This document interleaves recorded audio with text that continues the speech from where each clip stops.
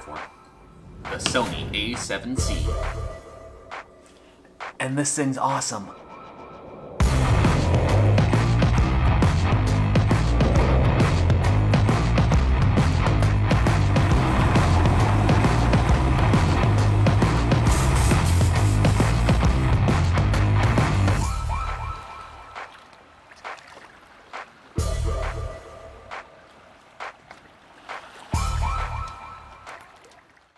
Alright, here it is. Picked this up about a month and a half to 2 months ago before I went on my summer trip, which I made a video if you want to check it out in the cards up there. And yeah, I'm really impressed with this camera. I wanted to get this camera in particular because I wanted to make the jump to full frame, but at the same time, I'm really happy with how small these aps-c sensor cameras are, like the A6400 I'm filming on now. So this, to me, seemed like the right pick. So is this camera worth getting now that it's been out for a year? And there's a lot of options out there. Well, we're gonna take a look at it and I'll let you know what I think. So first we're gonna talk about the body of the camera, because that's kind of a subject that a lot of people talk about with this. That is, why would you get this over the A7 III? They are basically the same camera. They have the same sensor, same processor, all that whatnot, like functionality of the camera and image quality is essentially the same.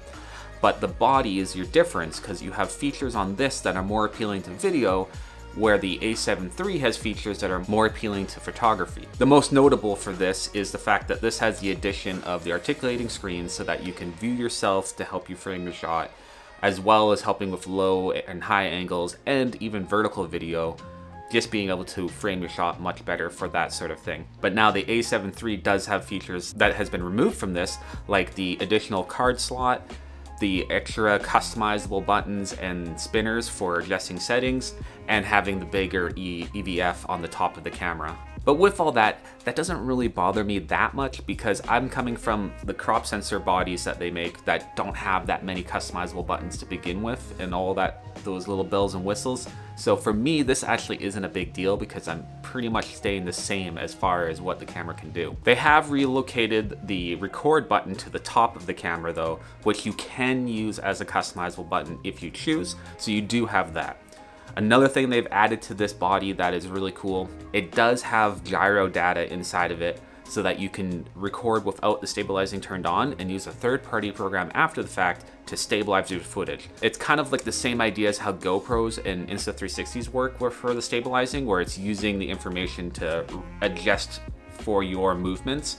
So it's kind of interesting that they've added that to this camera, which once again is more of a video feature. So I'm gonna go test out the gyro data here. And one of the things I was reading is that you need to set your shutter speed a bit higher because the stabilizing causes like some weird jittering, I guess, with motion blur. So I'm on 1/200th a second. And then the other thing you have to do is turn off the stabilization in the camera because apparently that makes some weird things happen. So I got that off already. So let's see. Boom, stabilized. How's it look? Let's go film some stuff. The other thing you'll want to do too is using a wide angle because there is a crop, so wider the better as far as getting more in frame.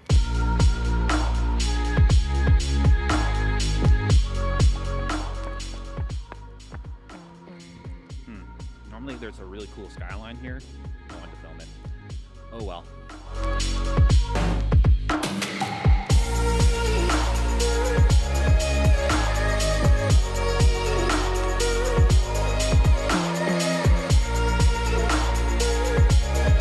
Okay, 1 second here. Editor Jake working on this video here. I'm not gonna lie, I haven't tested this stuff out until making this video. It wasn't something that crossed my mind. But man, I'm glad I did. This is actually impressively good. Like, it's not perfect by any means, but when you're doing handheld stuff similar to what I'm doing right now, taking out those little micro jitters from your walking and stuff like that, it works extremely well for that. So this is something I definitely got to keep in mind. I'm gonna have to test it more because you can do it with the IBIS still on in the camera. So I want to see how well it does work or it doesn't work compared to having the IBIS turned off. So yeah, thumbs up Sony, good job. So another thing you're gonna get with this body is you get the updated autofocus that Sony has in their newer cameras. The eye auto tracking and even bird tracking, I think, and animal autofocus, where the A7 III doesn't have the updated autofocus. It still has a good autofocus, but this you're gonna get the state-of-the-art what Sony has to offer, so that's really cool to see. So making the jump to full frame though for photos, I know the camera doesn't really make the photo, but these images look clean on this thing. At least for me, like, I don't have an extensive knowledge of high-end cameras and stuff like that. Like, this is the nicest camera I've ever used. But I gotta say, the photos, they look really good on this. Here's a few samples. Yeah, I don't know, they look really good. I am really impressed. Like, I know it was going to be good because this is the A7 III, but I wasn't expecting it to be that much of a difference, like, pixel keeping, so to speak, right? So yeah, really, really happy with that. All right, so who is this camera for, and is it still worth getting? I think this camera is a video focused camera.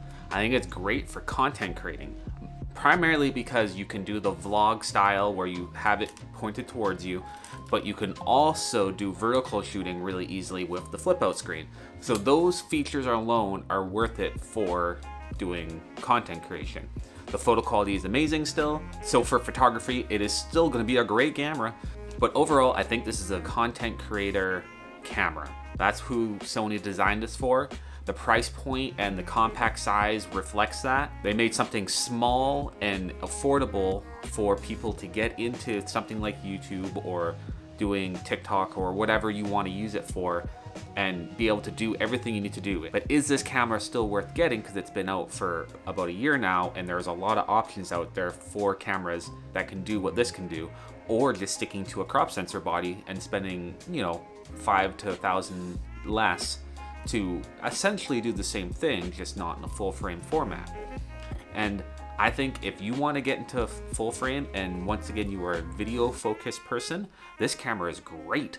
This is easily the best camera, I think, for the price point if you want to do video work. Alright, that's my look at the A7C. It's a great compact camera for content creation, and I think if you end up picking one up, you'll really like it. Let me know in the comments below if you actually have one already and how do you like it. Maybe there's some stuff that I didn't cover that you think is really good, so let me know down below. And if you guys made it this far in the video and enjoyed it, hit that thumbs up and make sure you're subscribed so you don't miss another video. But yeah, alright, that's it. I gotta keep editing. So much time editing. Actually, I like editing. Alright, see ya.